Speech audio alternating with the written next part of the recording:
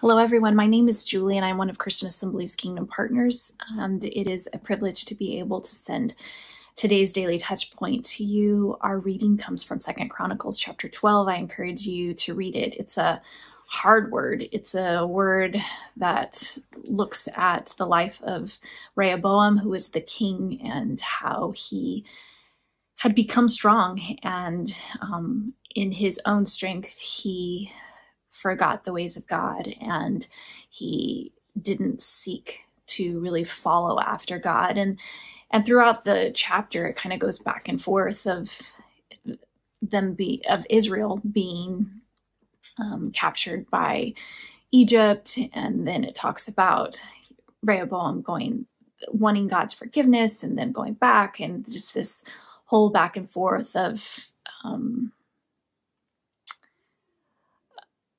how we as humans at times can forget when we depend upon our own strength, our own comfort, our own health, our own finances.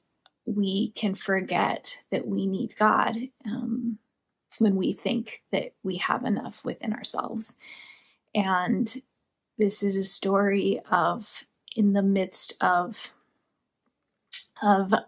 forgetting, like, the consequences that went along with that for Israel. And it's also a story reminding us that even when we are unfaithful, yes, there are consequences, but it doesn't change the character of God. It doesn't change that He is faithful and that He is merciful. And while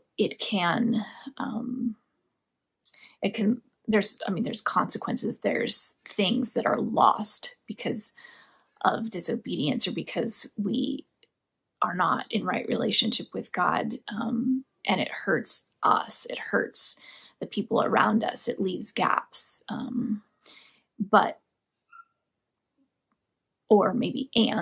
God, God is still faithful. He is still merciful. He is able to forgive. And I was actually listening to a speaker this weekend who was talking about when you're going through your days and maybe you're asking God to forgive you. When you do that, which we need to be quick to say when we're wrong. We need to be quick to speak that and ask for forgiveness.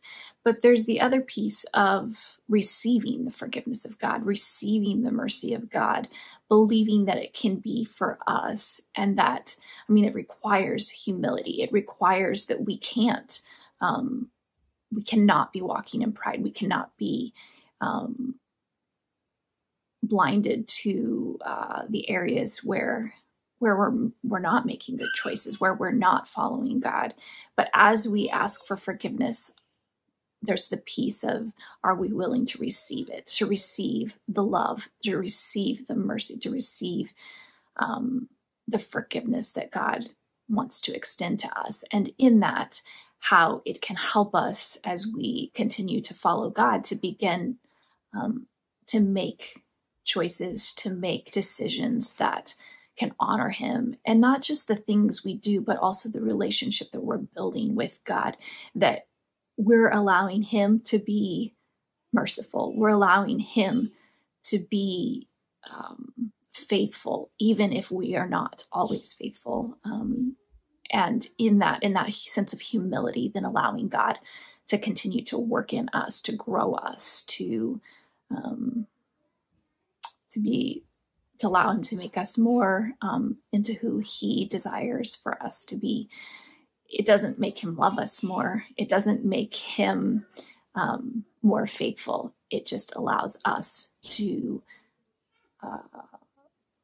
It just allows us to receive what is already being extended to us. So may we receive this word today. May we allow God to love us and to guide us. And in those times where we're tempted to depend upon our own strength, may God remind us of just how dependent we are upon him and how much we need him. So be encouraged, friends.